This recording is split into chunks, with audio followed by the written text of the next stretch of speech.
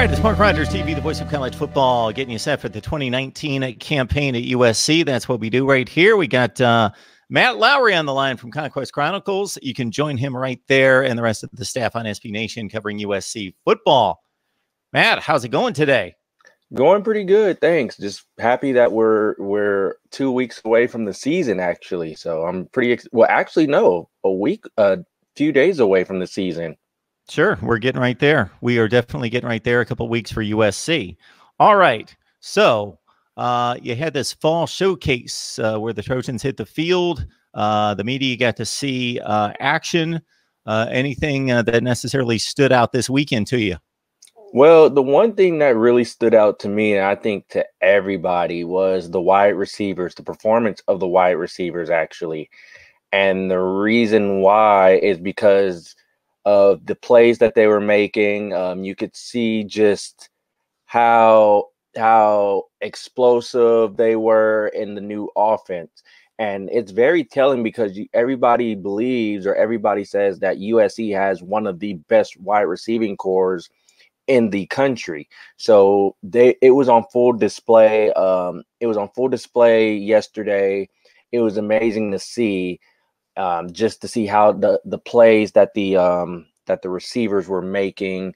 And also another thing that stood out to me was the quarterback competition as well. It just showed that if they're looking to name a starter or look for somebody to separate themselves from the pack, really, it hasn't happened. And I don't think it happened since spring practice, really. So it's really been pretty stagnant. So, Matt, this is a situation where you've got outstanding talent, but there are all sorts of question marks on both sides of the ball. There are players that are going to be forced into duty. Secondary comes to mind that may not necessarily be ready for it, but they're going to have to step up and play. As you look over the last 3 weeks, while the Trojans have been in camp, based on what you've been able to gather, what makes you feel better about this USC team, or makes you maybe a little bit more concerned? What has stood out to you? Well, the intensity in the competition was something that really stood out to me with camp, and just basically just seeing all of that. Last year, you could tell really it was just no real competition or intensity. It was just people were complacent. Now there's a little bit of an edge. There's a little bit more intensity to the team. And I think that'll carry going into the season, because this team really wants to, they really want to make an impact. They really want to prove people wrong, and they're ready to do whatever they need to do. Again, I go back to the offense as well. I think the offense is going to, they're going to put points up. I think they're going to make plays. I think with the passing game, especially with the air raid, it's in a good place. It's in great shape. And I think that'll be USC's bread and butter, especially how the way they simplified things. But one thing that makes me uneasy on that side of the ball is the run game. I don't know what it is with the running game right now, but I feel like they're trying to force it, and it's just been okay. It's just been okay so far with plays here and there, but I'm interested to see how they really fix that. And they have to have a run game in order for their offense to really get going.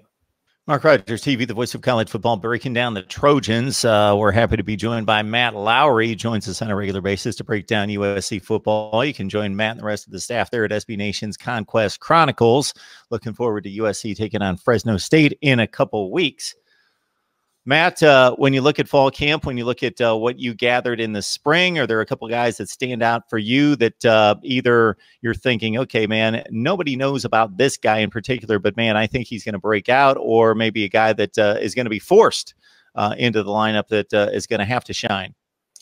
Well, I have two players in particular. One I've been high on since last year, and another who really had a breakout during the spring. Well, actually three, but one of them is Elijah Griffin.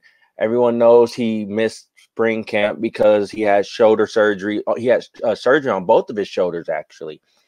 And through fall camp, he's just been the best player on the field. I mean, he's been grabbing interceptions left and right. I think he has 2 pick sixes in fall camp.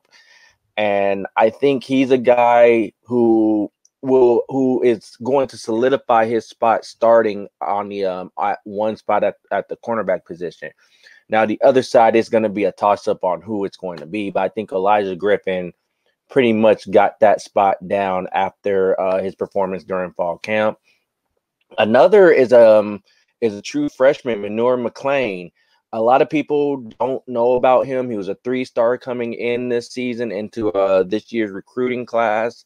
His brother, Abdul Malik McLean, is currently on the roster as well. But Manure he's just been doing things just that you don't expect 6'4" players to do. I mean, he's using his length, his athleticism to his advantage, but he's making plays in space, something that you really don't see. And the coaching staff has been very high on him, saying that he's going to see playing time. Now, that is with his performance in fall camp, on top of the depth that USC have at the wide receiving position because of Brew McCoy's status and with Kyle Ford also not yet being cleared for full contact yet. But Manure McLean, he's been a guy that stepped up, as well as Devin Williams through the spring and fall.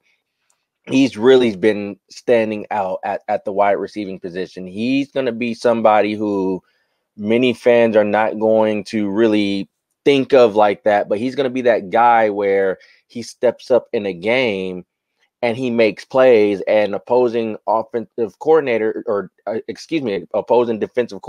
going to go, where did this guy come from?